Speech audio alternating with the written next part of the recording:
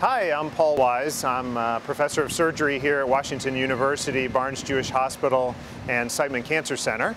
I'm a colorectal surgeon, and one of the interests that I have is related to the prevention and treatment of colorectal cancer.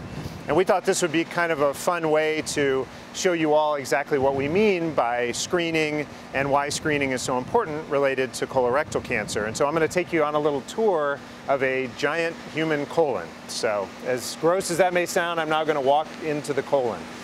So when we talk about colon cancer screening, I wanted to start off with kind of showing you initially about the normal colon. So this is nice and pink and healthy with normal blood vessels. But as we move along here, this is to try to show you what kind of a precursor is, or what the start of most colon cancers is, which is a benign polyp, and I hit my head on one. And so what happens is these polyps will grow and then potentially turn into a colon cancer, which is shown further down the colon here. What we do with screening is we try to use different methods to help us identify these polyps and hopefully remove these polyps early so they don't actually have a chance to turn into a cancer.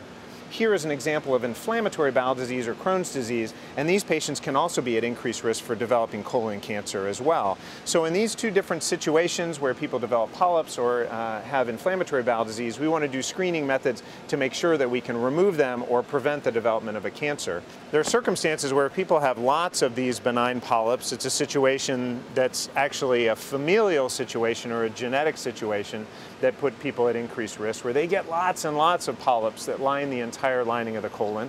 And almost all of those patients end up with colorectal cancer if we don't do surgery or other preventative things to stop the cancer from developing.